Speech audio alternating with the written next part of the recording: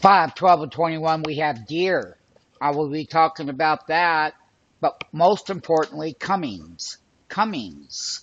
You know, they make the big motors, don't they? Go in trucks, boats, everywhere.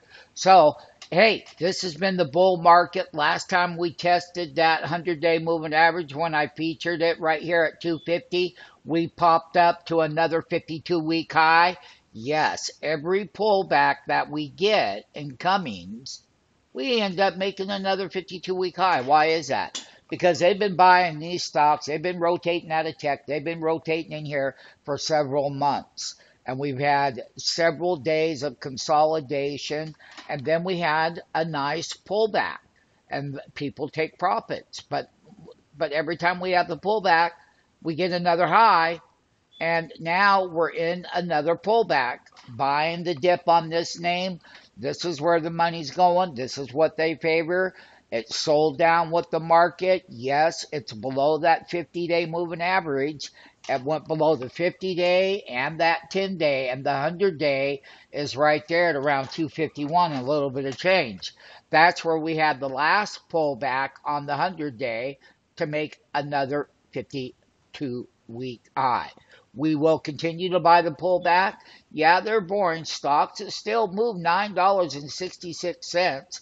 It gapped down with the inflationary data this morning and then sold down, and people took profits. And that's exactly what we have. Once again, every time that we have bought the dip on this one, let me show you a monthly chart on Cummings, just so everybody understands the magnitude. Cummings has been making on a monthly level. When we go back here where the breakout was on 8-3, I remember it well. That's when this money started coming in here at $194 on the breakout last year, last summer. Oh, yeah.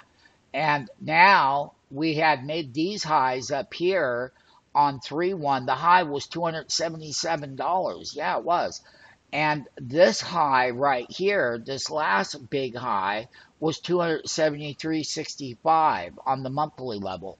So, once again, every dip at every key daily moving average, when we find that support, new money comes barreling back in Cummings. And we continue to see that happening.